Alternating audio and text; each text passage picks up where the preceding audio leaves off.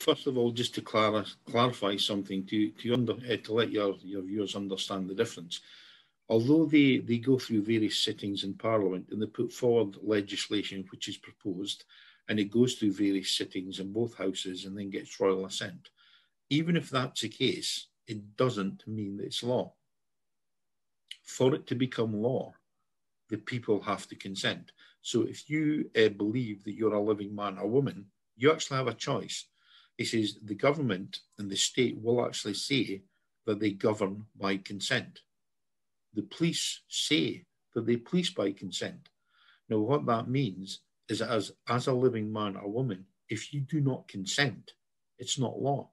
So this COVID legislation and any other legislation they have, when they take it out, it only becomes a law with your consent.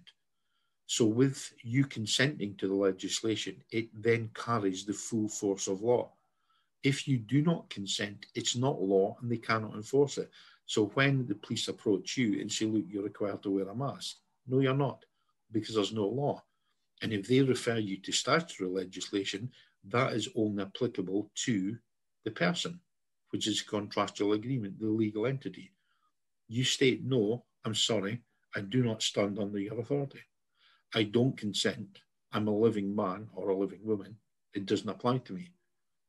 And then you can't say to them, well, where is the law that states I, as a living man, have to wear a mask? There's not a law. They'll refer you to a statutory act of Parliament, and they'll say, according to this legislation, and they'll give you the definition, the number, and the statute.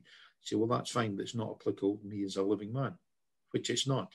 It's applicable to the legal entity which they created at birth, which is a legal fiction.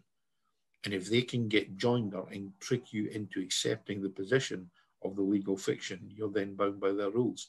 As long as you're careful with what you do not get involved with them and try not to talk too much. If you get into a detailed conversation with them, they will trick you and they will try to establish joinder. The less you say, the better. The basic principles are confirm the law. Excuse me. Can you confirm what law states I have to wear a mask? Ask them if that's a question. If they reply with legislation, just say, I'm sorry, it's not applicable to a living man. I stand under common law. I do not stand under your authority and I do not consent. And that's it. And if they say anything else, just say, sorry, I do not answer questions. And that's it. Leave it. Say nothing else. They cannot do anything to you because they have not established joinder and a contract.